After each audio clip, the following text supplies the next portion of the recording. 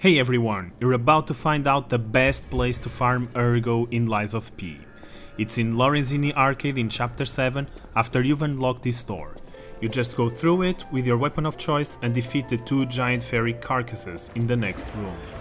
I'm in New Game Plus with the Ergo boost from the P organ and I get around 8000 Ergo in 1 minute.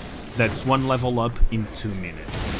After defeating them, simply use your moon phase pocket watch to teleport back to the most recent stargazer and repeat. Hope you enjoyed this video and please let me know what you think in the comments. See you in the next one.